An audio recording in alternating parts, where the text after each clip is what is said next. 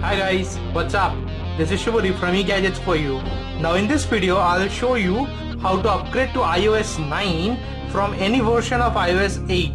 Now I have myself an iPhone 6 and an iPad Air 2. So I'll show in both the devices simultaneously that how the upgrade should be done to iOS 9. If you take a very close look in the iPhone 6, you will see that under settings we do have this notification number that shows that some notification is pending over there, but this particular thing is missing in the iPad.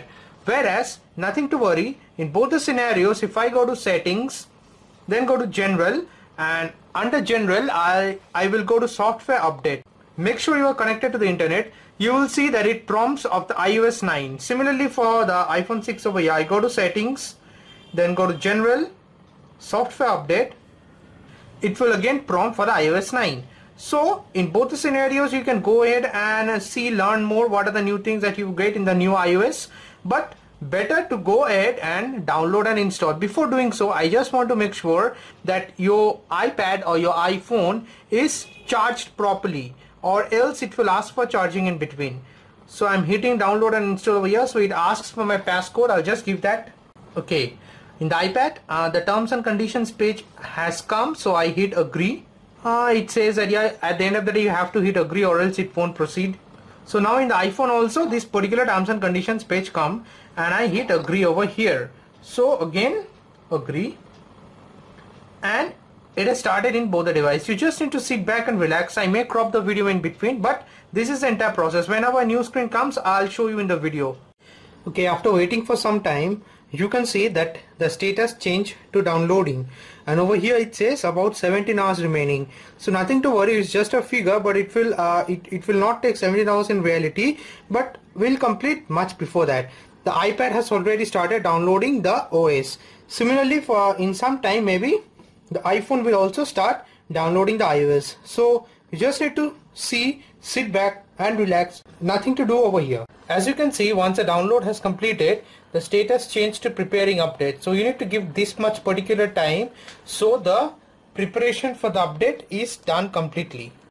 So now it's completely updated. It's asking me to plug in the charge over here. So I've done that, and let us go ahead.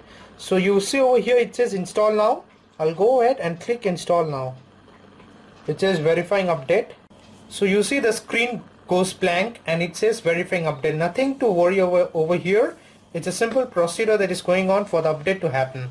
Again, you see the Apple logo appears and a progress bar also comes over here. So you just need to sit back till this progress bar is fully completed and uploaded and updated. As you can see, the progress bar is nearing its end. So the process of update will soon start.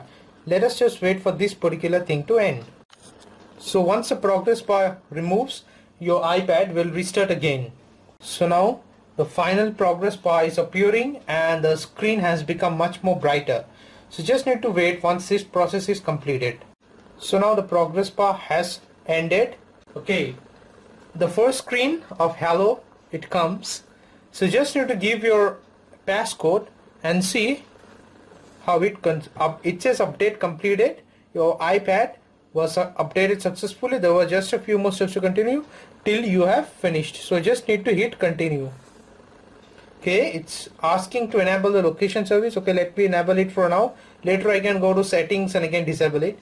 Okay, let me just give my password for the iCloud. Okay, I've given the password for the iCloud. Okay, it says updating the iCloud settings. So give it some time, let the full update of the iCloud completes. Okay, it now asks me that whether I want to share the data with app analytics or something like that. I prefer to not share it. So it's up to you end of the day. Okay, now it says welcome to iPad, get started. I hit on get started, and now here is a new iOS 9. Let me just go to general under settings. In about, you will see that the version it says 9.0. So I have successfully upgraded my Apple iPad Air 2 to iOS version 9.